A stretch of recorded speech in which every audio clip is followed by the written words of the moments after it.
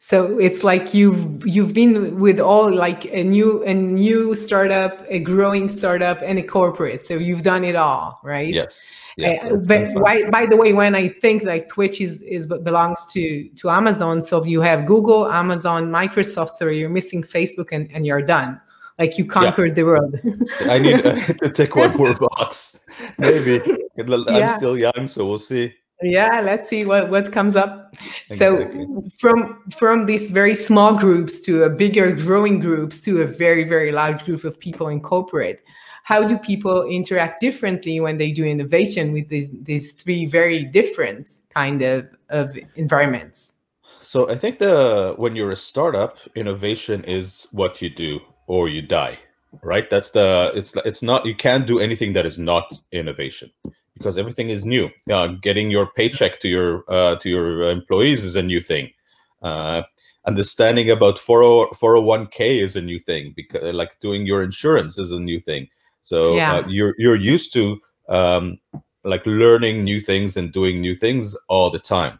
And the product is, of course, a new thing because it's untested and you don't know if users will like it. It changes all the time. So there's a lot of aspects of innovation when you do a startup. That's pretty much trivial because it's your life. Right. In corporate, there's tension between innovation and non-innovation, because corporates understand they already have a working model. They already have something that they sell. They know how to do it. It's not innovative, but it's working really well. And it's really rare to find something that is working really well. That's what all the Right. other startups are looking for. Sure. So innovation is basically, there's a conflict within innovation. You know that you need innovation because if you look historically, all the companies that didn't have innovation died, right? So Yeah. when I worked at Google, there was this legend. We had this big dinosaur in the middle of campus. And people ask, why is there a dinosaur there?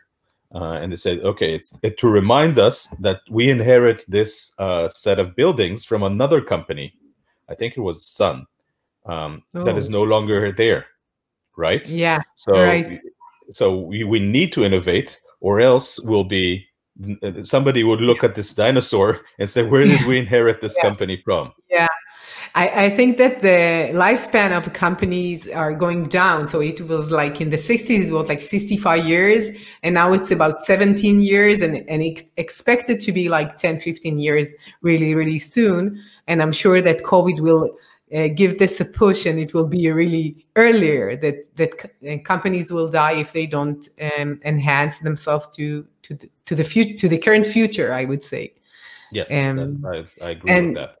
and I think